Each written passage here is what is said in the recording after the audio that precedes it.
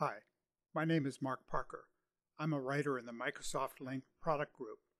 I've created this video to show you how you can incorporate VoiceXML speech recognition and speech synthesis capabilities into an application that is created using the UCMA 3.0 Core SDK. In this video, we'll look at a UCMA application that I wrote that loads a VoiceXML document and then proceeds to run the document. This video is closely related to the MSDN technical article using VoiceXML in a UCMA 3.0 application. I'll provide the URL later in this video. This video is aimed at C# developers who are interested in using the UCMA 3.0 Core SDK to create an application that performs speech recognition and synthesis. The UCMA 3.0 application that I'll demonstrate in this video creates and establishes a user endpoint object and then waits for an incoming audio call. After an incoming call arrives, the UCMA application loads a VoiceXML document and runs it. The focus of this video is on the VoiceXML document, the JavaScript code that is embedded in the VoiceXML document, and the sRGS XML grammar that is used for speech recognition. I'll also talk about the parts of the UCMA application that are involved in loading and executing the VoiceXML document. I won't say much about the UCMA application other than to show the parts of it that deal directly with loading and executing the VoiceXML document. In particular, I won't talk about how to create and start the collaboration platform or how to create and establish an endpoint for the application. I will also not talk about how to handle an incoming audio call. All of these points are covered in the associated technical article on MSDN using VoiceXML in a UCMA 3.0 application. After I start the UCMA application, I use link 2010 to call the application. After the application accepts the call, it loads and runs the VoiceXML document. Here's the recorded audio for a typical conversation. Say the name of a city to find the present time there. Baltimore. The time in Baltimore is 3:11 p.m. This slide shows the high-level structure of the VoiceXML document. Its main purpose is to obtain an input value for the city offset field. The document contains a form element that has within it a field element. The following sub-elements are contained in the field element: a prompt element that contains the text that will be spoken to the caller, a grammar element that contains the URL of the sRGS XML grammar that is used for speech recognition. This grammar contains the names of a number of cities. Two catch elements that are executed if the specified types of errors occur. A filled element that is executed when the city offset input item is filled. Here we see the details of the form element, including all of the elements that are contained in the field element. This is not the complete VoiceXML document, as the top-level VXML element is not shown and the embedded JavaScript code is not shown. The prompt element contains the text that will be spoken to the user, asking him or her to say the name of the city. The barge-in attribute is set to true, allowing the user to interrupt before the entire prompt is played. The grammar element contains two attributes, type and src. The type attribute specifies the MIME type of the sRGS grammar. The src attribute specifies the URL of the grammar file. The two catch elements are interpreted if the user's speech doesn't match the grammar or if the user doesn't say anything. Each of the catch elements plays its own prompt, after which the main prompt is played again. The filled element executes when the user's speech matches an item in the grammar. When that happens, the text in the filled element is rendered as synthesized speech. The two value elements represent the name of the city at the time of that city. We'll look at how these values are created a little later in the video. The exit element within the filled element creates a list of values that is returned to the UCMA application. The VoiceXML document contains two blocks of JavaScript code. The first section initializes some variables and calculates the hour and minute portions of the time at the caller's computer, as well as the time zone offset. The second block calculates the time at the city specified by the caller.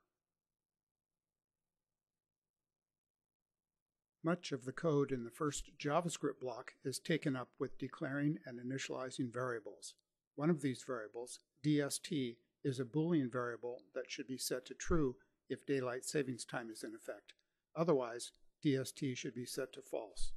The now variable is a date object that contains the date and time on the caller's computer.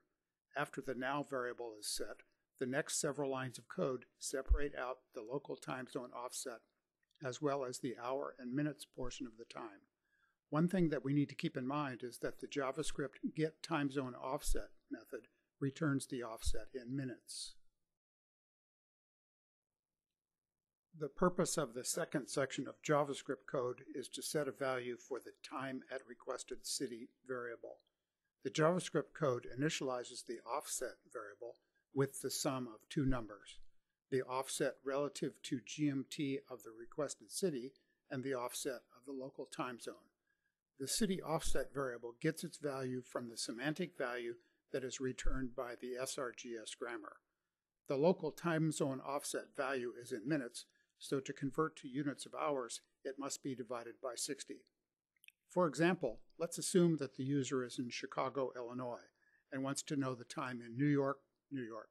City offset will be set to -5, and local time zone offset will be 360.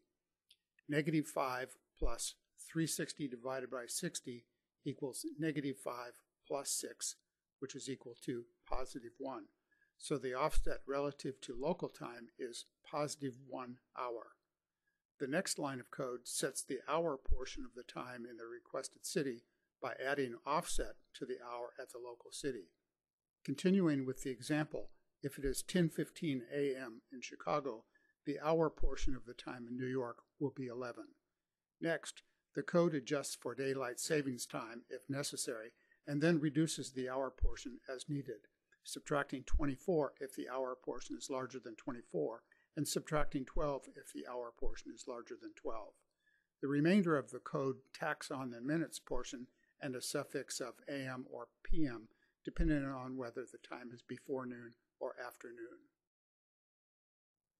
The SRGS XML grammar lists 18 cities in the US and Europe. If the caller says the name of one of these cities, the grammar returns the semantic value that is associated with that city. The semantic value represents the time offset of that city relative to Coordinated Universal Time, UTC. For example, if the caller says Rome, the value returned is 1. This value means that the time in Rome, Italy is 1 hour later than the time in London or Paris. Now that we have looked at the VoiceXML document and its associated JavaScript code, let's look at the portion of the UCMA application that is involved in loading and running the VoiceXML document. The UCMA application needs to do the following. Create an instance of the browser class, which provides access to the resources needed during VoiceXML sessions. Register for notification of browser events, the disconnecting, disconnected, and session completed events. Associate the incoming call with the browser instance using the set audio video call method on the browser instance. Start the browser instance using the run async method on the browser instance. To create a browser instance, just call the constructor on the browser class.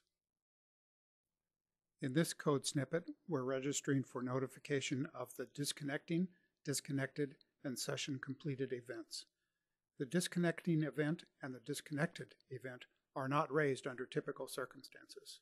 They are raised when the call ends unexpectedly. For more information about these event handlers, see the associated technical article on MSDN. A browser instance communicates by means of an audio-video call object. By calling the setAudioVideoCall method on the browser, we provide the necessary call object. The final step is starting the browser instance. using a call to the runAsync method on the browser instance and passing the URL of the VoiceXML document. This causes the VoiceXML document to be loaded and interpreted. The main prompt in the VoiceXML document asks the user to say the name of a city. When the user responds with a city whose name is in the SRGS grammar, the VoiceXML document speaks another prompt that tells the time in that city. For testing purposes, I used Internet Information Services Manager to deploy my VoiceXML document and SRGS grammar file, and place these files in a virtual directory. There are a couple of things you need to do before you can run the UCMA application. 1. Add MIME types for the two files. The MIME type for the grammar file is application/srgs plus XML, and the MIME type for the VoiceXML document is application/voicexml plus XML. 2. Grant read permissions, at least, for the IIS/IUSRS group on the local machine. I hope that I have convinced you that you can add speech recognition and speech synthesis capabilities to your UCMA application with only a small amount of effort. Thanks again for taking the time to view this video.